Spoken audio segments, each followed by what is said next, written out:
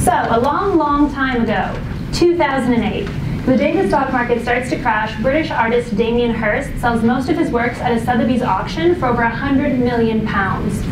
Also in 2008, a shipwreck is discovered off the east coast of Africa. Later identified as the Unbelievable, it is from the 2nd century and belonged to legendary collector Sif Amatam II, which is the most interesting legend you've never heard of. Essentially, he went from slave to ultra-rich and set out to collect everything beautiful that he could.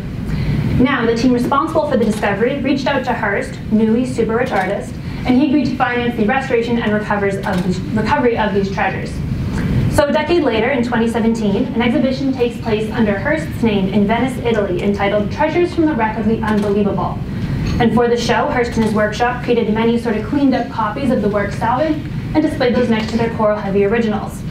The work I'm going to be talking to you about today is one of a series of Grecian nudes. This middle torso is a pink marble copy, and it's a pretty stereotypical kind of museum item. Let's be honest, you'd probably walk right past it. But the thing that makes this work so interesting is that engraved on the back, it says copyright, 1999, Mattel Inc., China.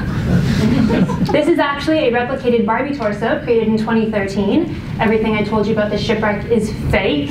Damien Hirst created the story and commissioned the works with money from that 2008 auction, and everything in the show was made in the last 10 years.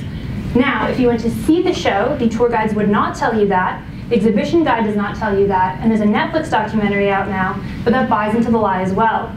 So Hirst creates these classical-looking works, but mixes in several suspiciously modern pieces like this one. And it is the formality of the art institution that lends credibility to Hirst's fake works. The context of a large old museum site, the history of Venice, and the way we know how to act in a gallery all makes us want to look at art not critically, but from a place where we are ready to absorb and learn. The last thing you do in a museum is read a plaque and go, did that really happen? So apart from the fact that this is all kind of cool, why do you care about a fake art show? Well, the ideas here may be more applicable to your life than you may think. Hirst here has created an environment of lies, not unlike what is happening in a lot of the institutions we once trusted.